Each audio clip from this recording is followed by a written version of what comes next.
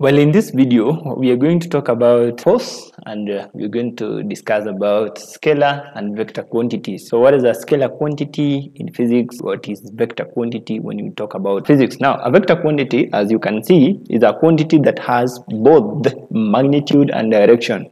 Now, magnitude here means size.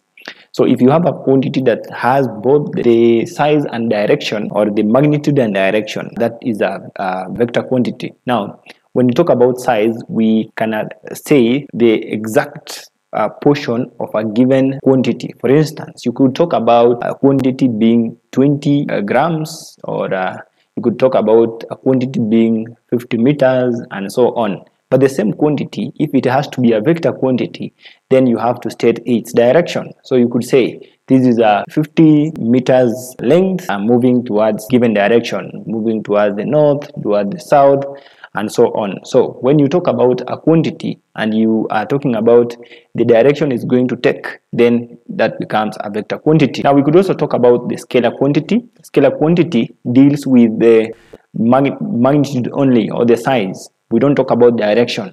So when you talk about the size of a quantity, then that becomes the scalar quantity. Now, an example of a vector quantity is force.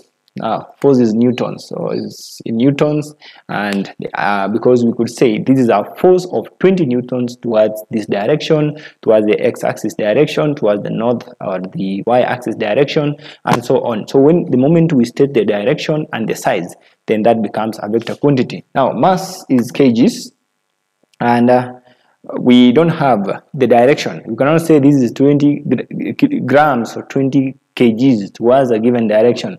Now that this becomes a scalar quantity.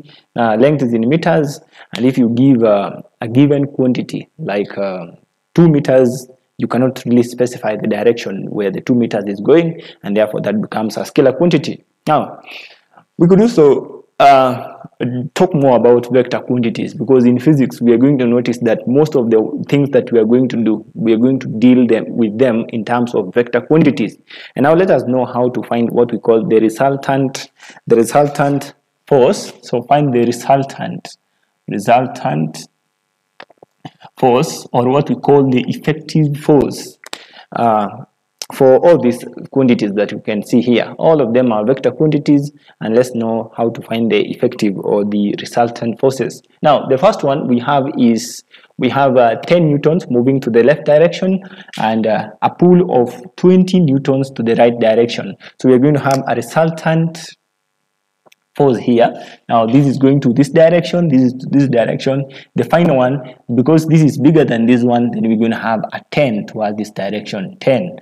And you have to show the magnitude. So this is here 10 newtons towards that direction, because a 10 here is going to cancel a 10 here, so that we remain with that 10 towards the one direction.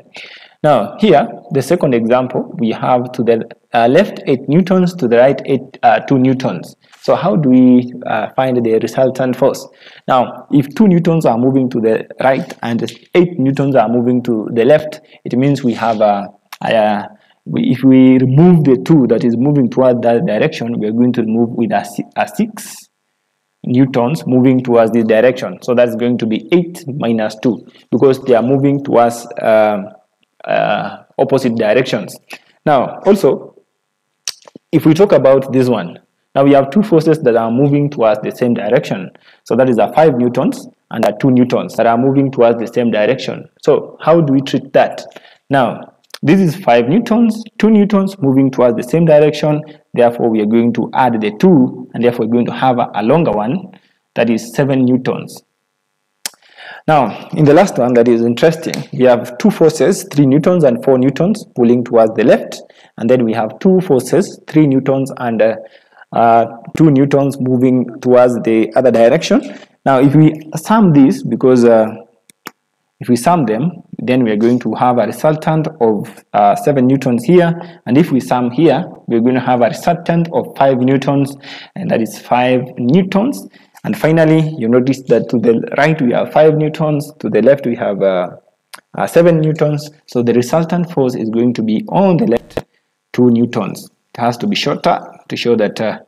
So 2 newtons to the left to show that the resultant force is going to be on the left side or to the left side. So that's how we work with the vector quantities. Please remember to follow more videos for more information about scalar quantities and vector quantities in physics. Remember to share this video, subscribe, and also like.